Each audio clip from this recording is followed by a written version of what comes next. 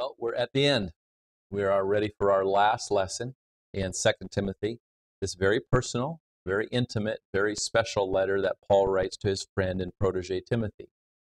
If you were coming to the end of your life, how would you conclude the final words that you would ever write? Well, you're about to find out what Paul has to say. He's about at the end of his journey. If there's a word that I could use to describe the feeling or the sense of what you're about to see, it's the feeling of winter. Now, when I said the word winter, what immediately came to your mind? What are you talking about? Well, when you think of the word winter, I think of cold. I think of long nights, short days. Even in America, where we live in North Dakota, in winter, I go to church when it's dark. I come home when it's dark, and the days are so short. But honestly, how you think of winter kind of depends on what age you are or what your perspective are. For example, our children love winter. They're very excited when it starts to snow or when it gets cold. And almost all the time, they'll run out of the house. Their coats are barely on. They don't have anything on their head or on their hands. And they come back in and their hands are red and almost blue and very cold, but they're laughing and they're having they love winter. I think that as I have gotten older, winter has become associated with work. It's like I have to shovel the snow to get in and out of our garage or our sidewalk so we don't slip and fall. And but that's my attitude. But winter, when we think about life, is a season. It's a time of life. Spring is on its way, but we have to endure the winter for the season before spring comes. But there's always the hope of spring. The longest winter always looks forward to spring. Last year in our state, we had a very long winter. It started early. It seemed to go on a very long time, but all of a sudden the sun shone, the snow started to melt, the grass started to grow, and there was hope again. Winter is not forever. It's just for a short time. But you know what? There's a winter of the soul as well. Everyone goes through difficult times, times of dread, times of isolation. I have been there myself at least twice. There have been times when in ministry I say, Lord, I'm so tired, I can't go on. Difficulties in our church or difficulties in relationships with people. It's like, Lord, I can't. And it's a winter of my soul. You get depressed, you get discouraged, you get defeated, and you say, I can't go on. And that darkness of the soul becomes oppressive and it becomes difficult. Chuck Swindoll, who is a preacher in America, wrote a book a number of years ago called Come Before Winter. The title comes from the passage we're about to see. But he wrote a couple of short passages that really spoke to me that I'd like to share with you. This is what he writes. There is something strangely solitary about winter. Altogether unlike the other three seasons, winter pleads for companionship. Its harsh blizzards that push even the strongest of foul south drive us inside our own world.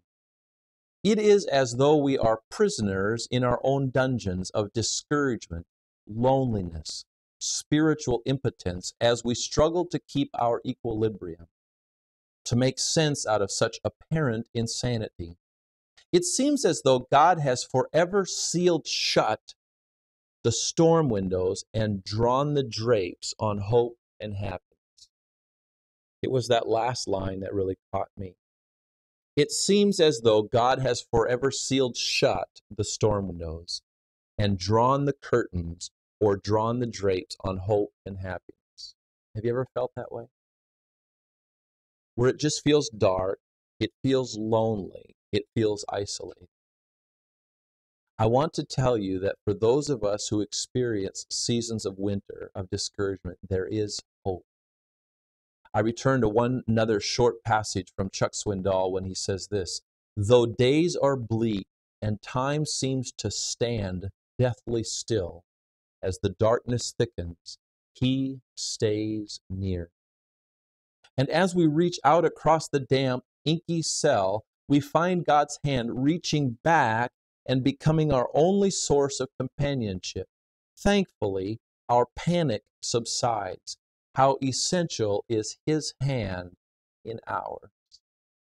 The picture is of a father reaching back with his hand and down to that of an outstretched child who says, please hold on to me, help me, give me hope again. How many times have our children, when they're small, have done that very thing? Daddy, I'm scared. I don't know what to do. Daddy, please don't leave me. And they cling on with the last breath of hope that they have to say, Daddy, be my hero, be my strength. Can you help me? And I say, yes, I can. And as Swindoll writes these words, he stays near. Don't ever forget that. He stays near. The one who promised never to leave us, never to forsake us, never to let anyone snatch us out of their hands. He stays near. That's what Paul's looking for. He's about to finish writing his letter to Timothy. He knows that the end of his life is about to come. Everyone has left him except Dr. Luke.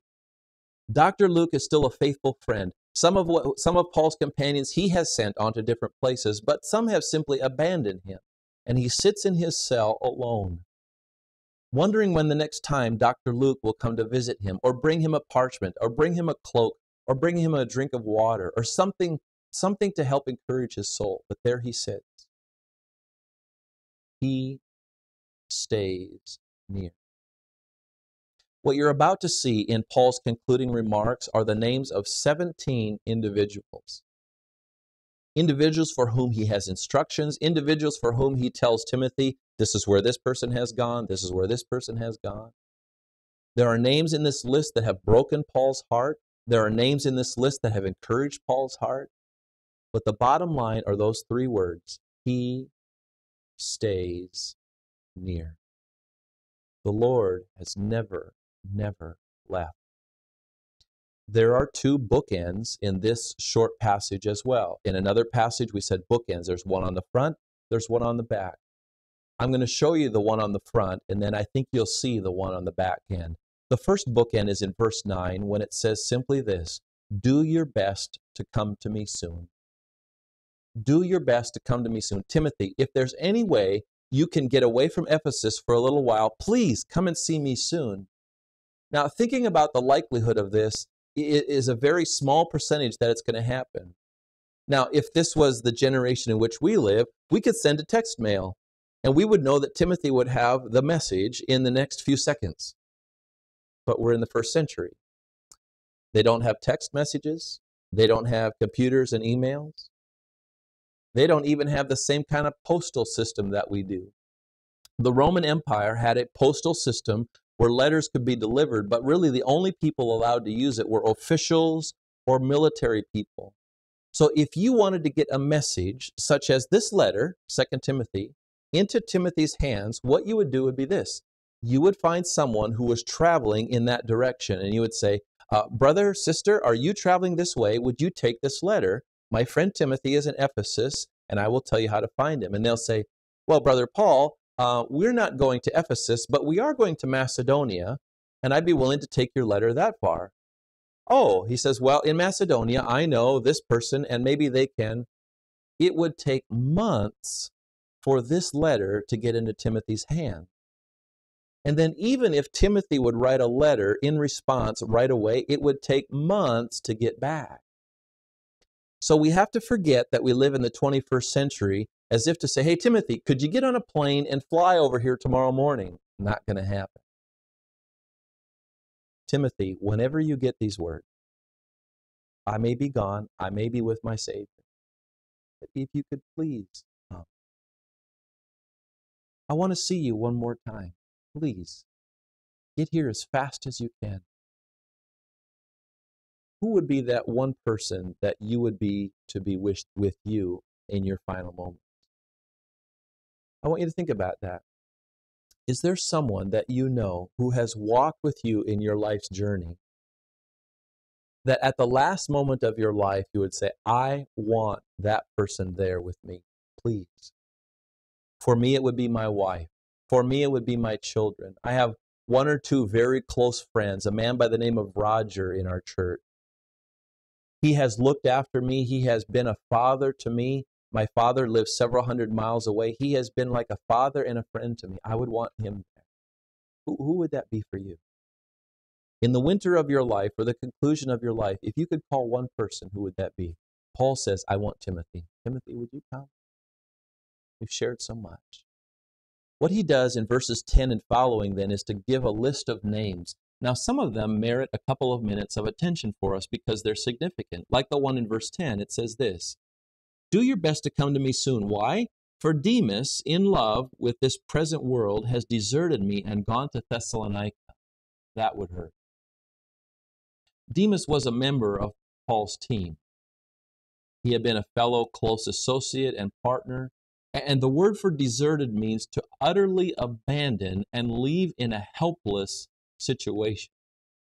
All of a sudden, Demas learned what opportunities were out there, and he said, I've got to go pursue those things. Bye, Paul. See ya. That was fun.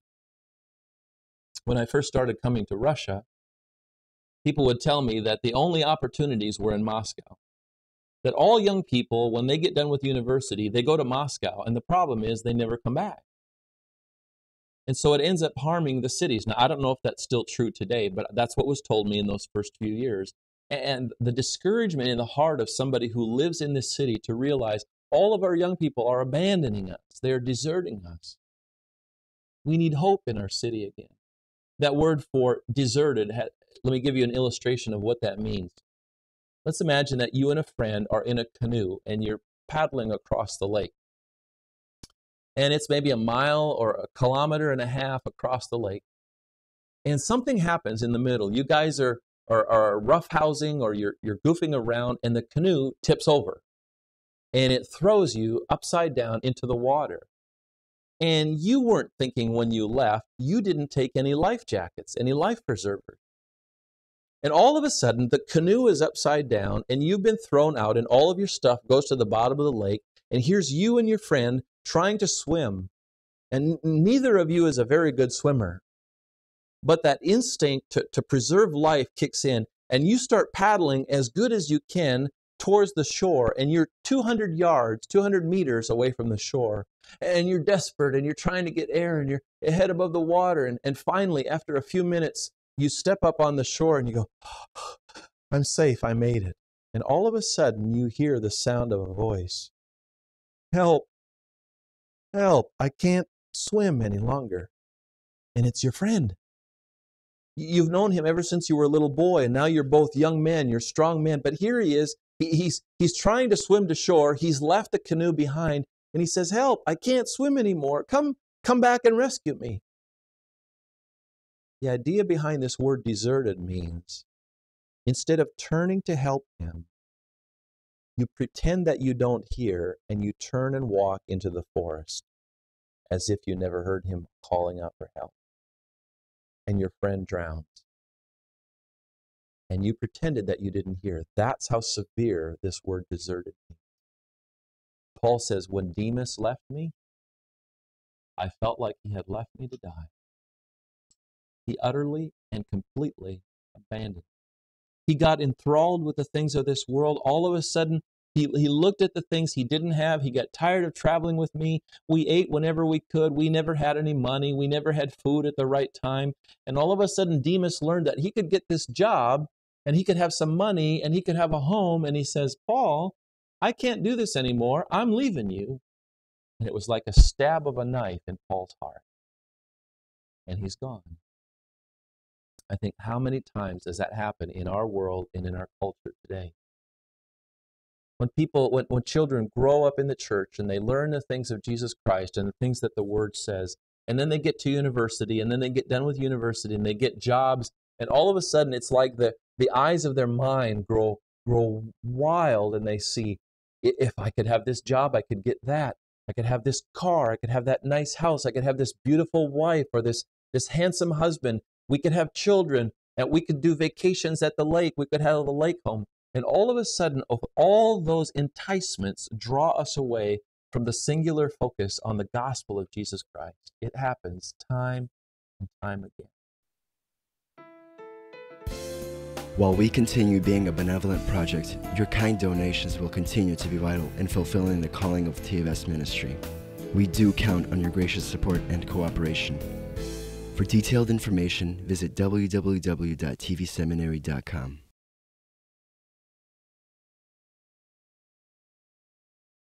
A few lessons ago, I said one of Satan's worst strategies is persecution. Because the harder that Satan stamps on Christians, the more they spread, and the more the numbers of Christians grow. But I suggested to you that Satan's most effective weapon is actually prosperity. That if we can see things that we don't have, that we want, that if we work hard enough or we bargain enough for that we can have, we'll say, I want that. And we forget about the heart issues of following Jesus Christ. That's what Demas did. Please be warned, young people. Wherever you're hearing my voice, be warned. Keep it simple. Keep a focus on the gospel. In that same verse, he mentions another man's name. He says, Crescens has gone to Galatia. Now, this isn't someone who has abandoned him. This is probably someone who was on Paul's team, and Paul had sent him to do ministry in this city. The next one is Titus. He says he's gone to Dalmatia. And you say, that name sounds familiar. If you know the scriptures and you know what happens on the page right after 2 Timothy, it says Titus. You say, is that the guy? He says, yep, that's the guy. This is one who had been on Paul's team too. This Titus had been on the island of Crete, doing ministry there with the harsh people of that island, and he had been sent now to a different place, to Dalmatia. So that was okay. Verse 11, Luke alone is with me. Luke was a doctor. Luke is the author of the gospel that bears his name. He's also the author of the Acts of the Apostles. So he's a very skilled writer. He is a doctor. How appropriate that he would stay with Paul to maybe attend to his physical needs, his medical needs, but just the encouragement of being with him would have been an enormous encouragement to him. We know that he was a capable historian. We know that he was an evangelist. He would have tremendous impact on just staying with Paul there in the city of Rome. If you can think of one person in your life that would never abandon you no matter what, for Paul, that was Luke. Do you know someone like that? That if your whole world collapsed, this person would stay with you. That if financially you were ruined, if your relationships with people were ruined, if your reputation was ruined, would there be one person who stood with you? Who would that be? Are you thinking of a name? For Paul, it was Luke. He was the one who stayed. The next name is very intriguing because there's a story that goes along with it. It says this, get Mark and bring him with you, for he is very useful for me in ministry.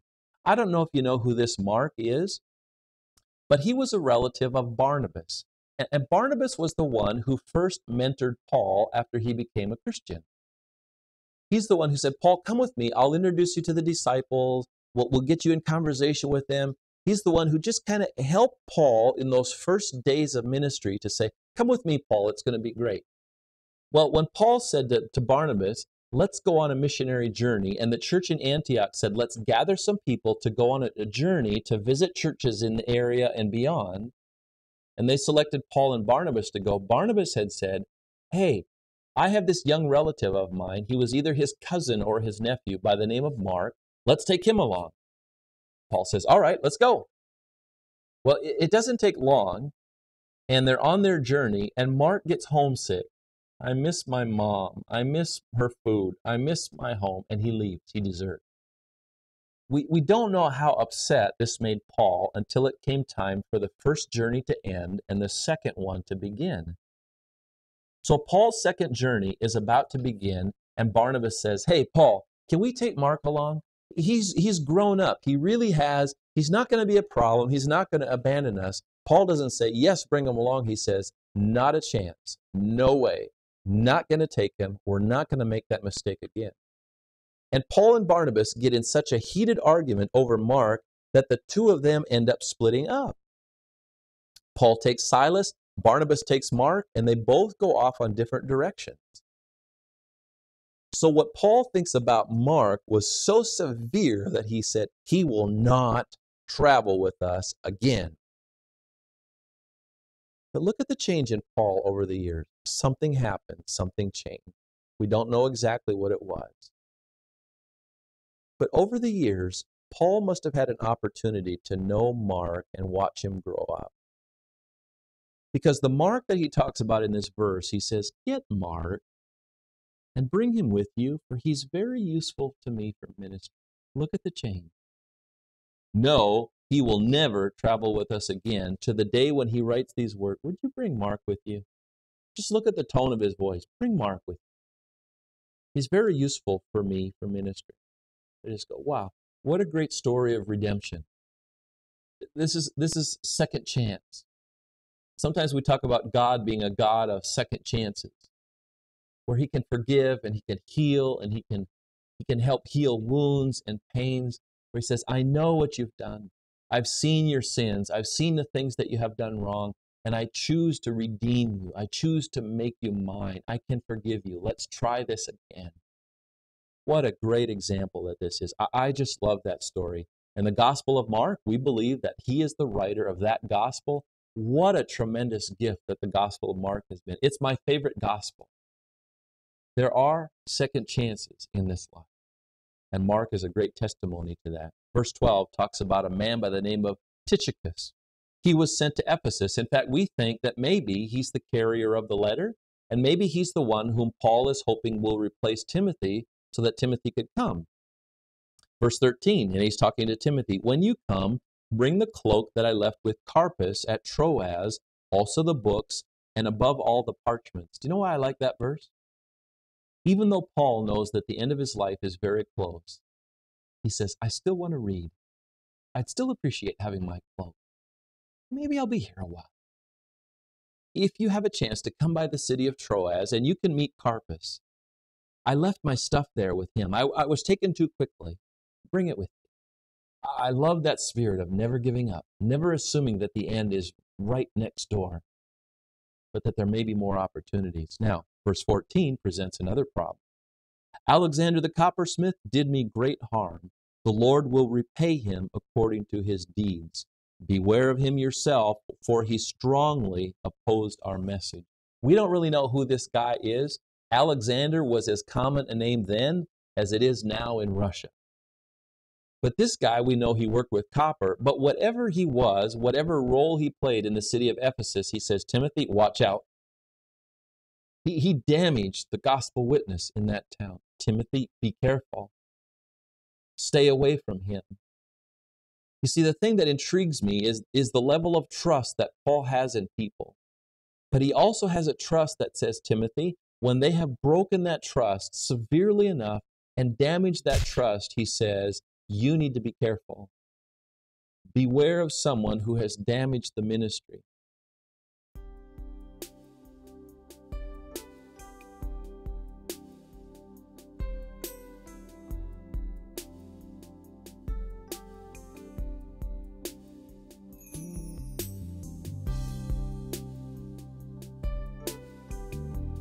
Now he who supplies seed to the sower and bread for food will also supply and increase your store of seed, and will enlarge the harvest of your righteousness. You will be enriched in every way, so that you can be generous on every occasion, and through us your generosity will result in thanksgiving to God. 2 Corinthians chapter 9, verses 10, 11. How to give to TVS Ministry. You may give online at efca.org/givenow. In the description place, write Russia Distance Learning, account number 24109-0150. Or make checks out to EFCA. Write on the check memo line, Russian Distance Learning, account number 24109-0150. Mail to EFCA Donor Services, 901 East 78th Street, Minneapolis, Minnesota, 55420-1300. Or send your gift through PayPal for tvs.gift@gmail.com.